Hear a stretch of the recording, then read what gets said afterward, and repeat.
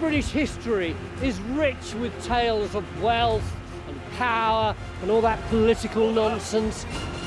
The glamour of our kings and queens, the jewels and furs and charisma, and all those heads being chopped off. But what about the real people who made everything happen? Rig Boer! I'll discover what they ate. It's a bit dodgy.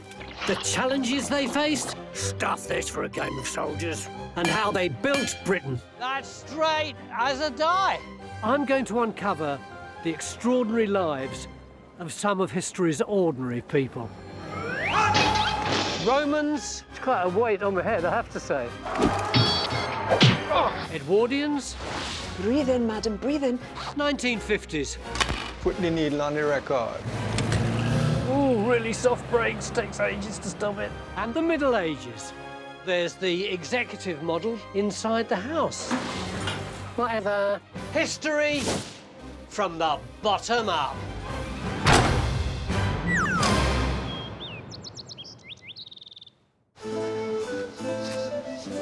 This time, I'm going back 1,000 years to a time of knights in shining armour, big personality kings, a powerful church, and great clothes. Our story begins after that infamous invasion by William the Conqueror in 1066. Once the Normans stopped killing people, business boomed, and the population soon trebled to a massive 5 million. People crowded into the towns. Food production rocketed to cope. But once they'd fed their faces and those of their animals, the people of medieval Britain had to deal with the consequences. So what to do with all the poo they produced? Well, people in the Middle Ages were renowned for chucking the contents of their chamber pots into the streets below, which were like open sewers. And there's no doubt that that happened. Women love my singing. She'll be putty in my hands. Get lost, creep! What she meant was prenez garde à l'eau, look out, water, which is where we get the word loo from. But you'll be relieved to know this wasn't how the sum of most human waste was dealt with. Well, moderately relieved. For most people, there would be a communal privy out back, a wooden seat suspended above a cesspit, like this 12th century model unearthed in York. Or there's the executive model, which was actually inside the house. See, look, there's the little hole, so you just get in, do what you have to do, and bosh, it goes straight down into the cesspit. Hurry along, mate, I've been waiting half an hour. Naturally, it was polite to check first that no one was using the economy version. But that's not the end of the problem, is it? Because you can't dig a bottomless hole, and eventually the cesspit's going to overflow. So the question is, what do you do with all the stuff in the cesspit? 'Tis your turn to empty it. Oh, God. The solution created a career for a special sort of person. Someone like Richard Rakiere. The clue is in his name. What he raked was poo. He was also known as a Gong Farmer. Gong as in going, like, I'm going to toilet. This could be him. Richard's job was to harvest all that poo, load it into the back of a cart, and take it out of the city where it could be disposed of. Even by medieval standards, the contents of Richard's barrow were pretty disgusting. So he would start work just after dark and finish at the crack of dawn, which is why he and his colleagues were known as Nightmen, and their product was rather tweely referred to as night soil. There was a clear career progression for Gong Farmers. Everyone wanted to be the tub man. He was the bloke who had a little cart with a bucket on it, and he would transfer the bucket to and from the cesspit.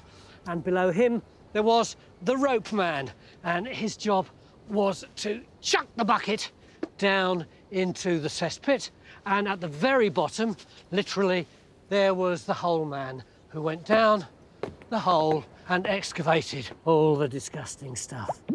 Oh, what a job. There was a constant risk of cholera, a lethal bacterial disease caused by contact with infected feces. It killed around 1 million people a year worldwide. Back then, they thought the smelly air itself was dangerous. So Richard got danger money and earned a walloping 6pence a day, a whole week's wages for the average labourer. Quite tempting then. And Richard would really earn his money when it came to emptying large communal toilets in the big city. Somerset House, one of London's most fabulous buildings. But this glorious Georgian architecture hides quite a mucky past, one which has only recently reared its disgusting head. This part of the building is the Courtauld Institute for Art, and around the corner there, they're in the process of revamping the art galleries, which, believe me, are going to be really nice. I'm meeting project director Dr. Stephanie Hall just by where a fascinating discovery was made.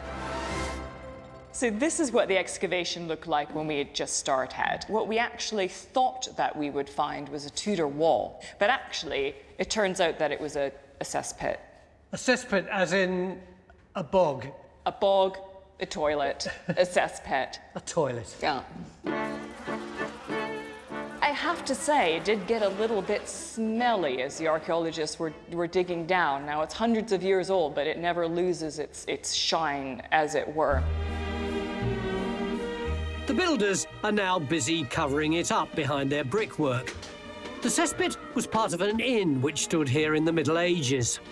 It was lined with large chalk blocks that allowed water to gradually filter out into the Thames, leaving the waste trapped inside, for chaps like Richard to empty. Toilet seats, 2 or 3 in a row, would have been suspended above the stinking void of the pit. Our cesspit was full of about 100 things. So here you've got a jug, some pottery. This is a boot spur and a buckle on a belt.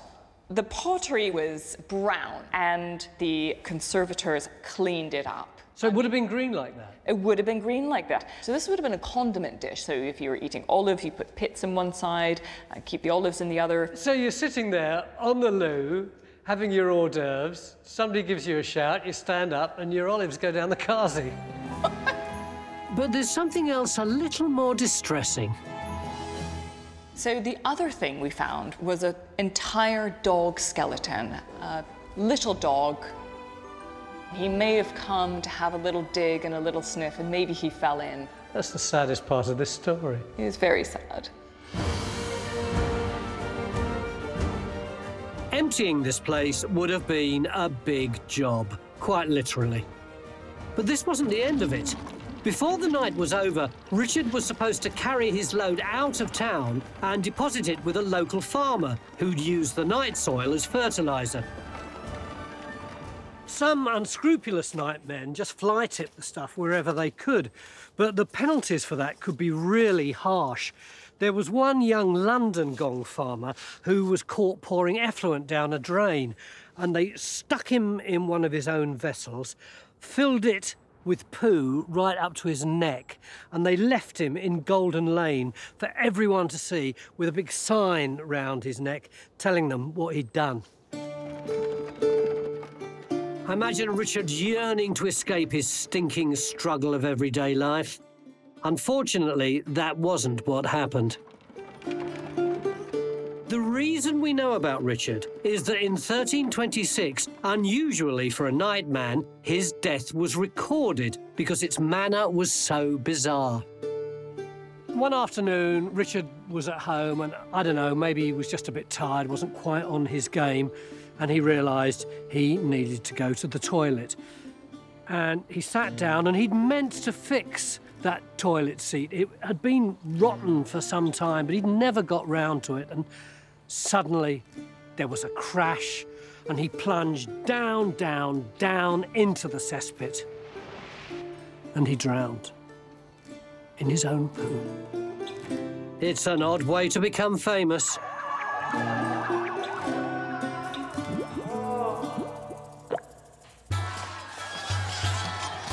In the Middle Ages, it wasn't only chaps who kicked ass. You've probably heard about the great medieval warrior, heroine and saint Joan of Arc, who fought for the French against the English. But what you may not know is that we Brits had our own Joan, Joan of Leeds. Joan of Leeds wasn't actually a saint, and she didn't live in Leeds. She lived in the Benedictine Priory of St Clement in York in the 1300s. As a nun, Joan was part of the most powerful organisation in medieval Europe, the Church. The countryside of the Middle Ages was positively cluttered with religious buildings. Monasteries, priories, convents. The church was a fundamental part of everyone's life. Many people worked on its land. Monasteries and convents delivered a constant vigil of prayer, but also provided hospitals and social services, and were centres of science, education, and literature. But being a nun wasn't all fun. In fact, Joan was as miserable as hell. She was a teenager, she was a novice, and she soon realised that the whole nun thing really wasn't for her.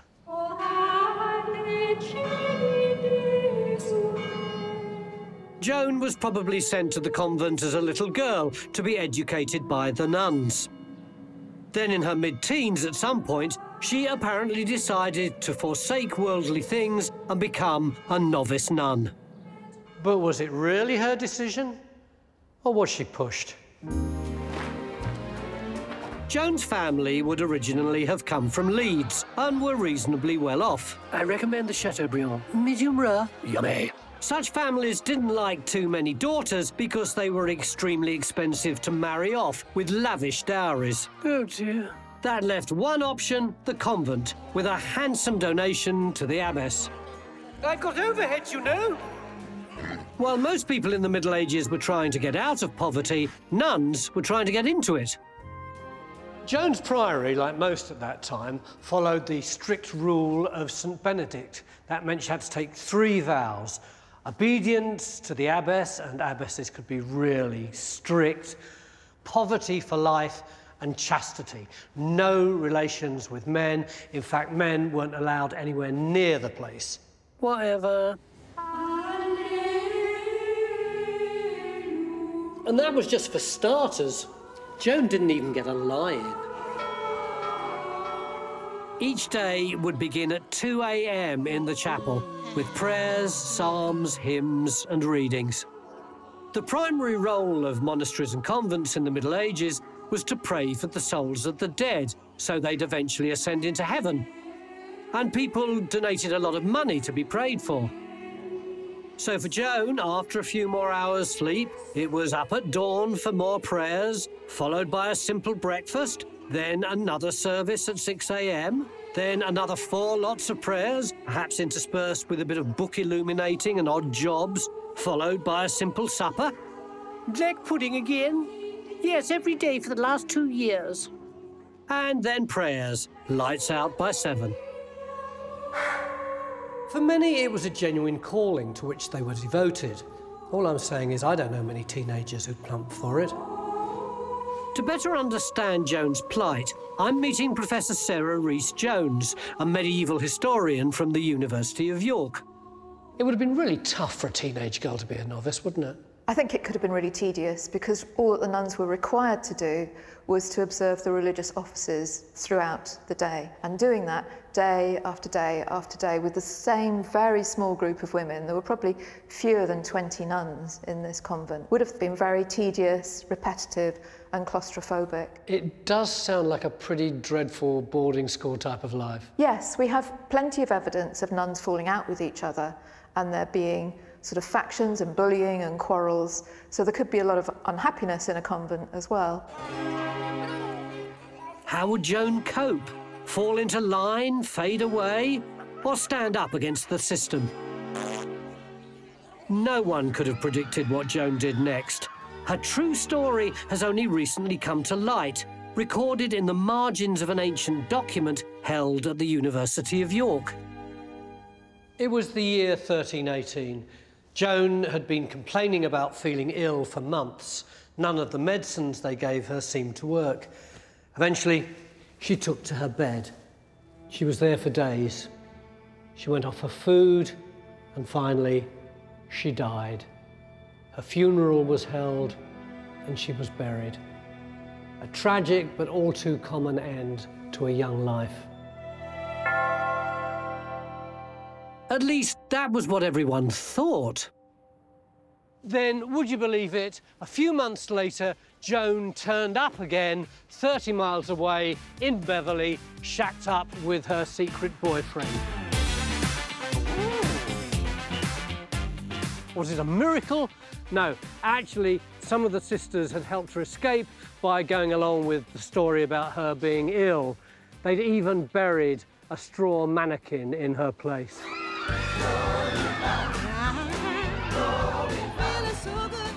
On hearing this, the Archbishop of York demanded her return to the priory. And that was all we knew about Joan's story, until researchers in York discovered another, very different account. One of my colleagues working on the project found another record about Joan of Leeds. And this is truly rare because it actually gives her version of the story. That's fantastic. What's her story? Somebody called Brother John says that he's met Joan, and that Joan says that she was committed to the nunnery underage. You had to be 13 to be a nun, against her will, and that she had never taken vows, and that therefore she shouldn't be a nun, and that was, you know, her reason for denying her vocation. And Brother John then writes to the Archbishop saying it would be better that she were married than getting up to who knows what outside the convent. You like this story, don't you? Yes. Joan does come across as a woman with guts and initiative, great ingenuity, a great character. Quite honestly, what amazes me is that so many nuns actually stayed in the convents. Which maybe shows that there really weren't many options available for young women at that time. And that when you've got a really established system, it takes a reckless act of rebellion to break away from it, whether your name's Joan of Arc or Joan of Leeds.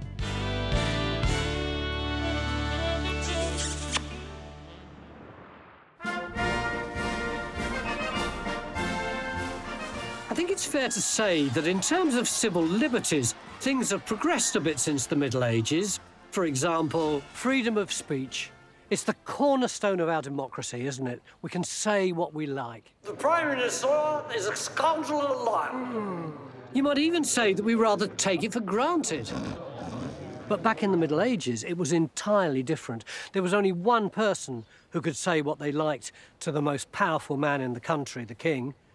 And it wasn't the Queen.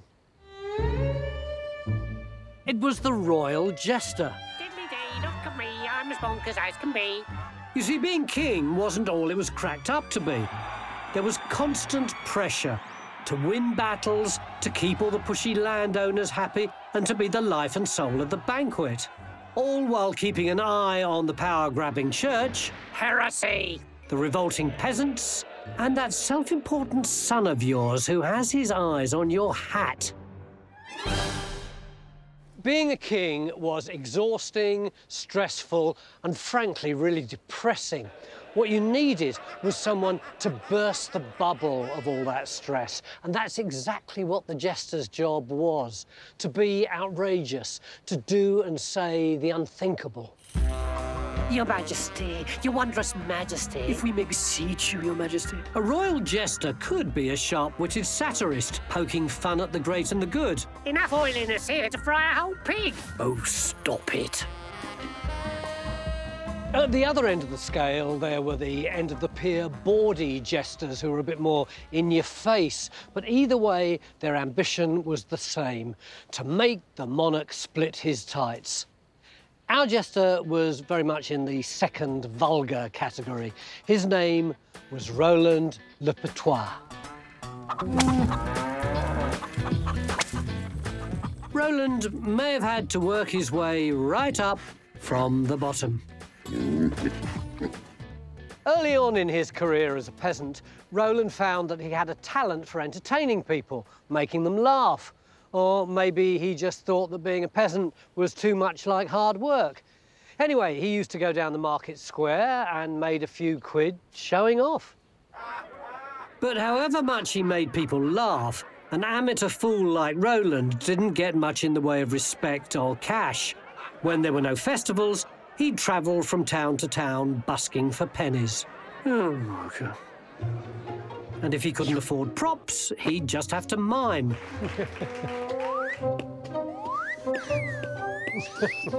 I'm being entertained by Ben Smith, one of the resident jesters at Warwick Castle. Ben, your costume looks a bit like something a jester would wear in a movie. Would Roland actually have worn this kind of thing? Absolutely. So from the pied design of the costume, up all the way up to the ears, the ass's ears and tails that run behind the costume, this is a traditional, authentic jester's costume. An ass's ears because they make you look stupid? Yes, of course. He was the fool. What would a jester have had to do? Some jesters like to employ walking on stilts. Some would like to do a little bit of a dance and a jig, juggling, or maybe playing the lute and telling stories. But the biggest thing was their charisma. So like today, they would be selling themselves on their personality? Absolutely, and this was very important as a professional jester. Simply being a regular jester that no one's heard of sounds like hard work. But how do you break through and make it big? As ever in showbiz, the secret is to create your own special brand. At some point, Roland discovered he had a gift. Let's call it a talent, something that set him apart from all the other entertainers. That wasn't me. Yes, Roland could break wind at will, which is why he was known as Le Patois, French for farter, but more classy sounding. Back in the Middle Ages, breaking wind was just as funny as it is today. Funnier, in fact. It was a whole genre of its own. Oh, pooh. The breaking of wind by all members and species of society was beautifully captured in medieval sacred texts. It was part of life, perhaps thanks to all those turnips.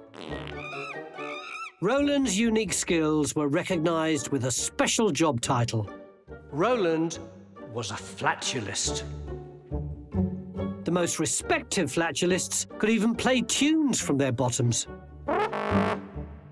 History doesn't record the precise nature of Roland's act, or indeed what tunes he played, but he must have been very good because very quickly his stock rose and he got a crack at every jester's dream, a chance to appear in the medieval version of the Royal Command performance, which could end up giving him a permanent job in the royal household, Henry II's Christmas show. And he was billed as performing his very own signature act, a whistle, a leap, and a fart. Performing in front of the king was dangerous for a jester. Like that talent show on TV, I can't remember the name of, it could make or break you. Was the king in a bad mood? Would Roland's talents be appreciated? Or would his prowess desert him at the moment of truth? Roland gave it everything.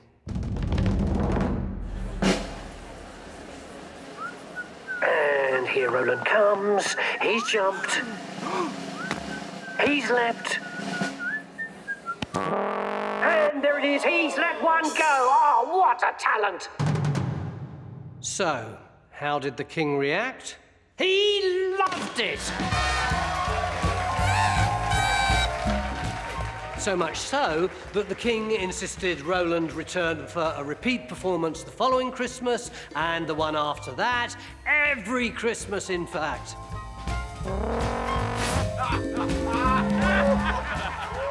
And by way of gratuity, he let Roland have use of a rather fine house, Hemmingston Manor in Suffolk, complete with 30 acres of land.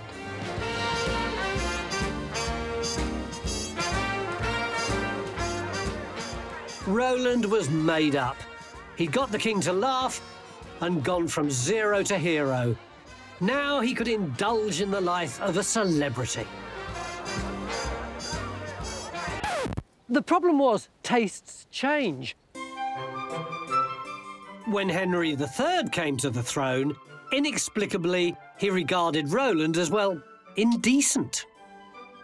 Roland's services to the crown were no longer required. His contract was cancelled, he was booted out of the manor and onto the street.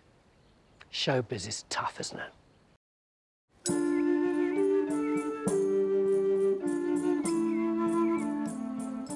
You may think that in the Middle Ages, everyone knew their place. You were born to be a peasant or a knight or even a nun. But things were changing, and for some, career options were starting to open up. Take young Simon Winchcombe. This could be him.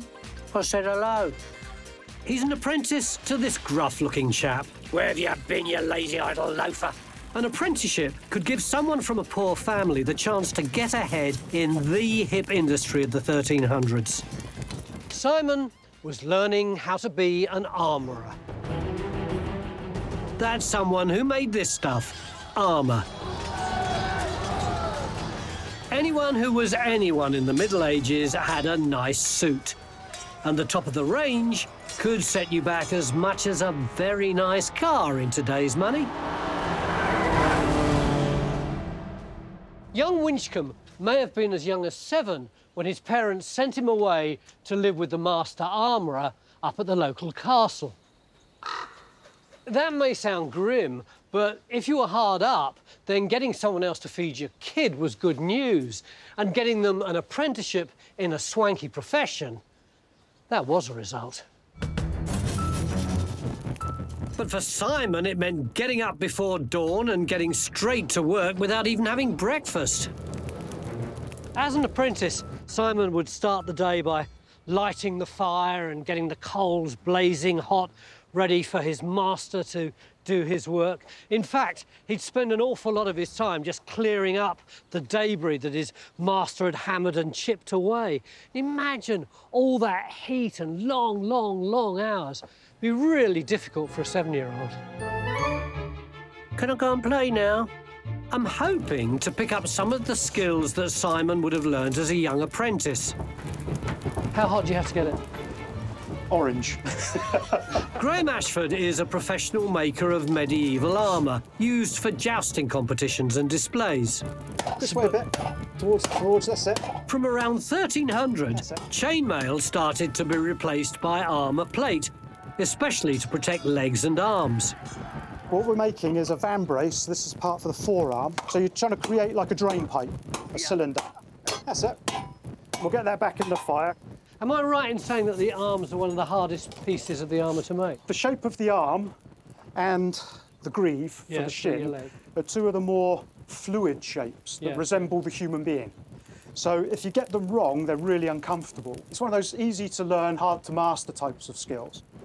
Simon would learn to pump exactly the right amount of air into the forge so it was hot enough just when his boss needed it. We reckon Simon was about 7 when he first started. Right. Is it a young man's game? Yeah. The older armourers have all got some sort of tennis elbow or elbow complaints. I mean, just about everything in these workshops, particularly back then, is designed to either maim or kill you. Oh, the old smoke's coming up now. Oh, it's horrid, isn't it? Oh! Simon would have had to endure up to 10 years of this without even wearing safety goggles. Until in his mid-teens, he would have been considered a grown-up, a journeyman armourer. I can imagine Simon doing this hour after hour. Now he could literally journey from castle to castle, town to town with his tools, doing odd jobs, or attach himself to a master armourer. Oh, it sounds like a budrigar being tortured.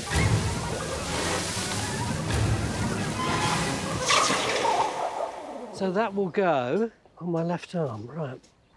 Hey, yes. Nothing can harm me. I see what you mean, though. If it was just cylindrical, it would chafe both there and there. Yeah. But now it fits in really rather snugly. Simon's job had lots of other dangers, apart from just running the risk of getting tennis elbow. Throughout most of the 1300s, England was at war with France. It was called the 100 Years' War. A massive scrap affecting the whole of Europe. Made Brexit look a bit like a tea party. And Simon may have got caught up in it. You see, in the heat of battle, a knight's armour could get into a right old state. As a young armourer, Simon would have been sent off to war and put on standby, ready to bash bits of plate armour back into shape while the battle raged. A bit like being in a pit lane team replacing wheels in Formula One. For Simon, it was a steep learning curve, testing the limits of the technology. He may even have saved lives.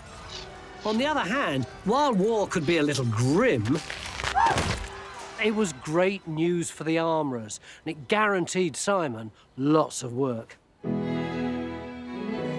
He survived to settle down with a decent income and married his sweetheart, Joanna. I've done your favourite, quail with peppercorns. Oh, I think I'm in love. Now they could dream big. Simon was ambitious. He didn't just want to repair armour, he wanted to create it. He saw himself as an artist. He wanted to head for the top and be a top designer. I've come to the worshipful company of armourers and braziers in London. It's been here for 700 years, surviving the Great Fire of London and Hitler.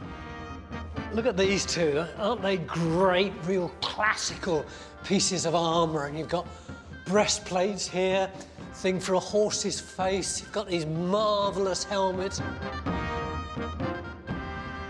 Dr. Tobias Capwell is a freeman of the company and a leading authority on English armour.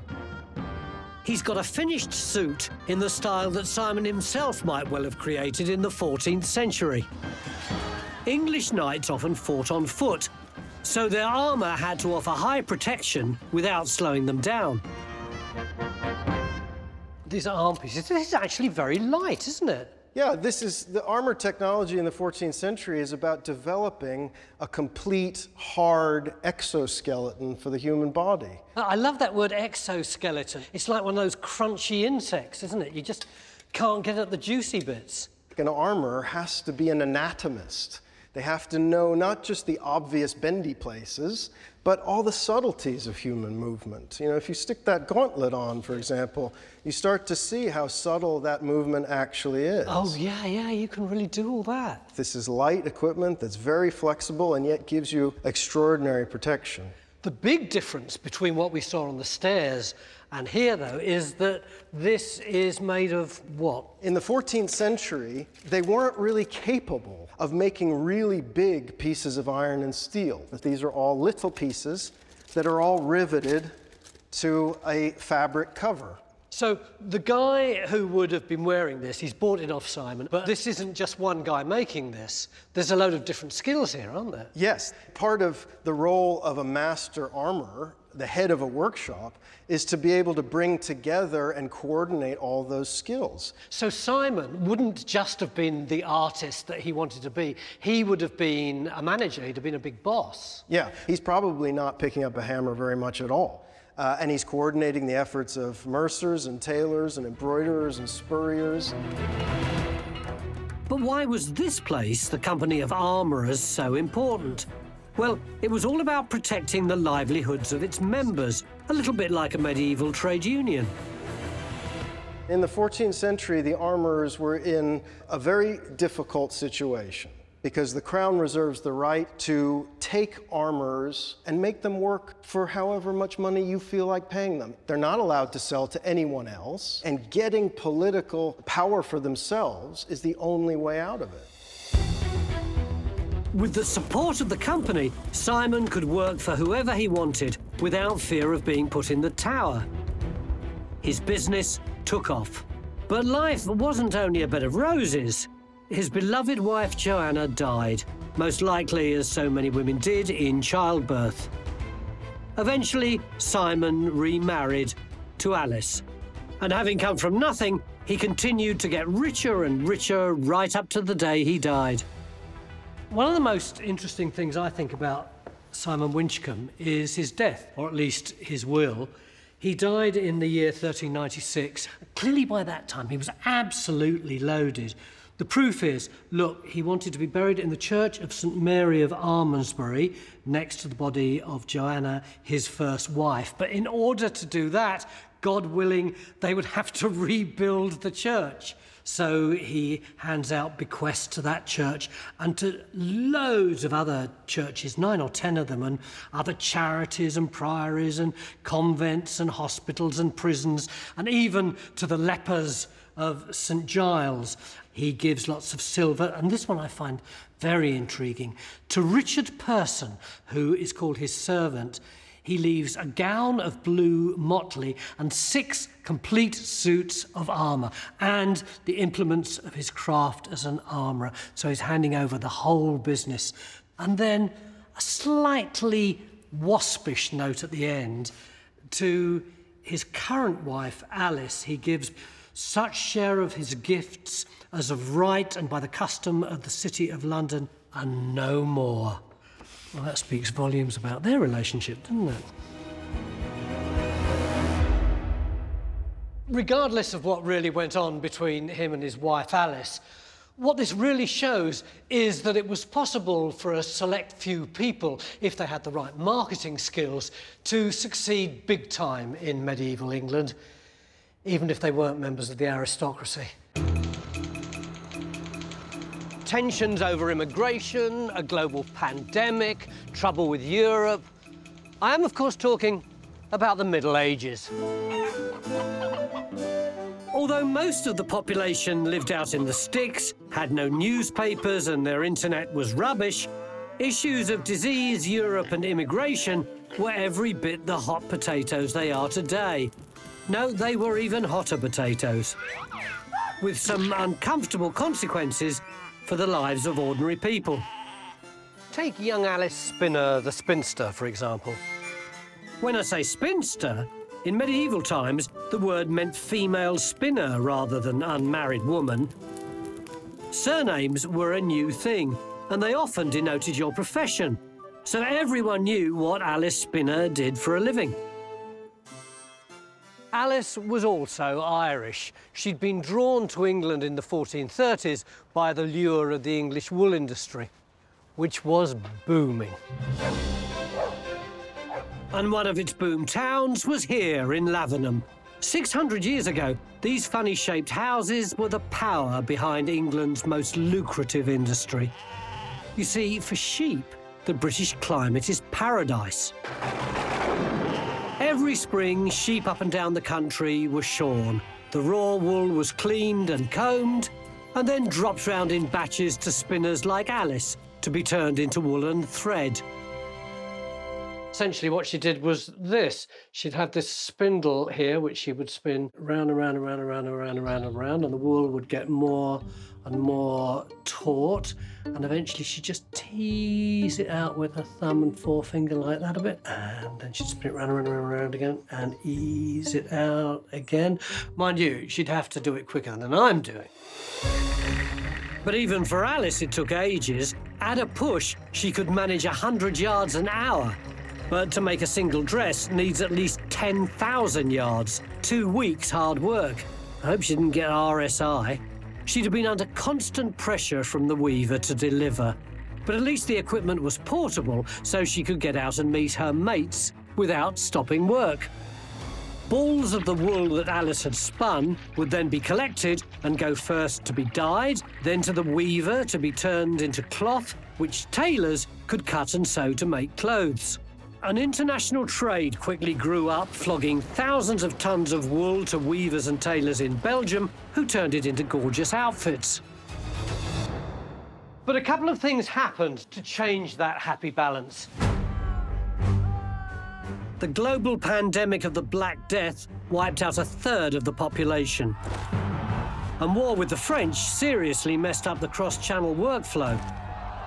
So Belgian cloth makers fled to England to be closer to their precious supplies. And England became the centre in Europe for the entire woolen clothing industry pipeline, from sheep to well-shod gentry. Oh, isn't it gorgeous? Alice was now at the heart of a roaring trade, a trade that was turning England from a backwater into a regional power. But however much the country needed the labour of immigrants like Alice, not everyone was happy. Many of the English demanded immigration controls. By the 1430s, the war with France was going badly.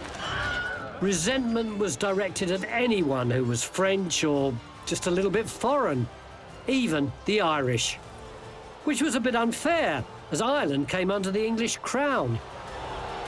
So someone came up with what they considered was a neat idea. Yes, you've guessed it, a brand new tax. But not a tax on everyone, just on the immigrants. Including our Alice. So how did it work? This is Leicester University medieval historian, Professor Joanna Story. How could they prove who was foreign and who wasn't? I mean, they didn't have passports. There wasn't a census in those days, was there? No, they had to ask people's neighbours, essentially. So it was a system that was put in place where the neighbours reported on who was a foreign-born person. That'll learn them coming here with their weird ways. And how much would you have had to pay? Well, for somebody of Alice's status, it would have been about 6p, which is probably round about 2 days' wages. And that would have been quite a lot for someone of her status. Could she have avoided the tax if she stayed here for a long time, or if she got married? Rich people, or people with money behind them, could become natural-born English people by paying a sum of money, but that's very unlikely for someone of Alice's status. Have we any idea whether the tax acted as a disincentive and that less skilled foreign people came over here? It doesn't seem that it did. For the 50 or so years after the 1440 tax, there are 40-odd thousand people reappear in those records. Can you imagine her eventually earning a decent amount of money? She appears to be independent. She appears to be someone who manages herself. Don't forget that she's a spinner, and that gives us the modern word spinster, which has connotations of independence and not being married. After several years of poisonous gossip, the legislation was eventually withdrawn. As for the war, ultimately the English had to concede defeat and give up on their French territories. We don't know what eventually happened to Alice. Let's hope the immigration tax didn't put her off and she stayed put. Maybe she married the weaver of her dreams. Maybe she stayed independent and got rich on wool. All we can be sure of is that while fashions have changed a fair bit since Alice's time, the way people treat each other, unfortunately, hasn't much.